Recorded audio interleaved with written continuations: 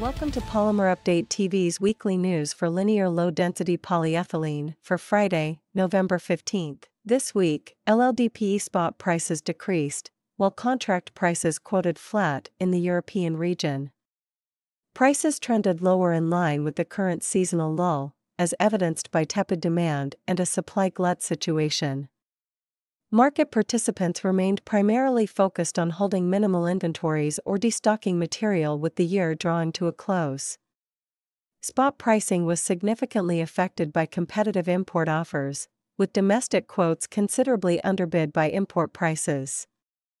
A noticeable price gap has been observed between domestic and imported material, with no additional discounts being offered by overseas and local suppliers.